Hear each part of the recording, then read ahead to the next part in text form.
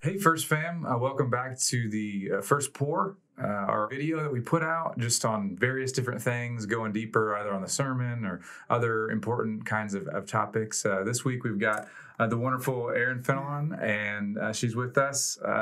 She's our Champaign location pastor, and just recently, was a week or two ago, a birthday and 15 years at service here. Yeah, I'm sure you're glad that I pointed that out. Quickly, but we're so grateful for her being on the team. But today we wanted to talk just a little bit about what it looks like to parent well, to disciple your kids, to walk alongside kids, and you have 5 kids, and so you've got a little bit of experience. You know, I Kinsey and I don't have kids yet, so I'm actually looking forward to just learning a little bit from you today, just about what it might look like to walk intentionally with some kids. So I think it sounds like you've got a few things to share, maybe three kind of tips, primary tips. So Yeah. And I always say, by no means am I an expert at parenting. I feel like I fail at it daily, and that's amazing to have God's grace that every day is new. And so just like you, as being a parent, you're going to have great days. You're going to have not so great days, but we always start new every morning. And so my first bit of parenting advice is before you become a parent. So I kind of broke it down to like before a parent, kind of the toddler, preschool years, and then older, like walking into those teen years. I think before you become a parent, you have to remember that God is going to give you the information that you need to be the parent that you need to be for that child. Mm-hmm. So don't let other people tell you, you have to co-sleep. You have to put them in their crib. You have to have them on a 3-hour schedule. You let them do whatever they want. You really have to read as much parenting books as you want to read, but trust your gut. God created you to be their parent for a reason. And so you have to do what makes you the best parent. And if you value sleep and sleep is important to you, then you do what you need to do in order to get enough sleep to be the best parent that you can be. And so parenting is hard, and your in-laws will have amazing advice, and your parents will have great advice. But ultimately, at the end of the day, you are this child's parent, and God has gifted you in that area. So just pray, see what works for you, and keep evolving. Keep doing things to help you be a better parent. That's good. So, sorry. No. So, like, it just sounds like being intentional with who you are. Like, there's probably multiple ways to parent well. Absolutely. Just like, and with all I imagine the advice coming from different directions can be overwhelming at times. So just kind of sticking to something and living it out intentionally. Yeah. And then you're going to walk into those toddler years or preschool years and even early elementary years where your kids are constantly saying, Mom, Dad, play with me. Will you do this with me? And every opportunity you can, say yes.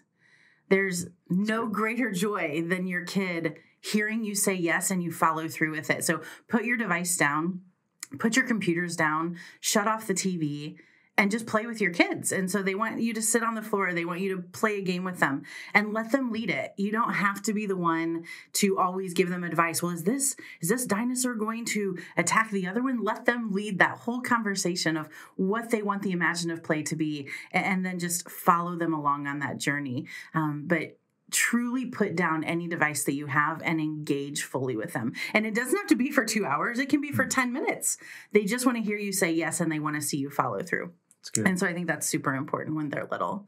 And then we also have teens, and we just sent one off to college, and we have one in kindergarten. So we have tons and tons of ages in our house. And so as we've walked into those high school years or upper elementary years, we have just realized that we have to be intentional and help them set boundaries, because they would be on their phones or their device all day long if they could. And so we've set limits for our kids on how long they can be on their device, what apps they can be on longer. We don't allow devices in bedrooms. We don't allow devices in bathrooms. We try to safe-proof them because literally their frontal cortex is not developed at this age. And so when they make a bad decision and they say, I don't know why I did that, it is truly their answer, and it is the truth. They do not know why they did the thing that they did, because their brain isn't developed. They just did it because maybe it sounded fun, or they just wanted to. But truly, you have to help guide them, or they will make bad decision after bad decision. And so we just try to safe-proof some of those things. We have different apps on their phones that help them stay accountable to themselves, for them to stay accountable with us. But also, you're not there to be their friend. You're there to be their parent. You get to be friends with them later on in life because of all of the things that you do while they're growing up. And so don't try to be their friend, be their parent, be their coach, be their mentor, help guide them to be the best human that they can be. And God will guide you. He will give you wisdom. And I think all of this stems from, you have to be in God's word. You have to be growing in your relationship with him in order to help your kids grow in relationship with him and grow into responsible humans that we want them to be. And so it doesn't end there, because we just sent one off to college. You might think, oh, they hit 18, they're gone.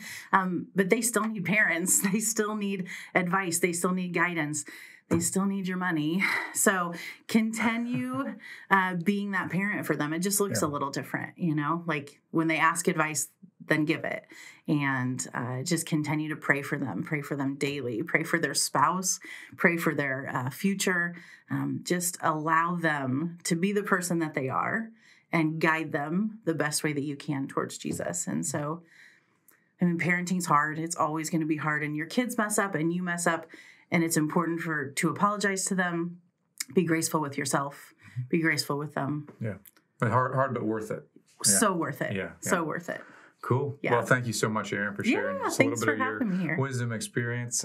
So with that, hope you good luck being a parent. May God go with you, and we'll see you next week on The First Pour. Have a great one.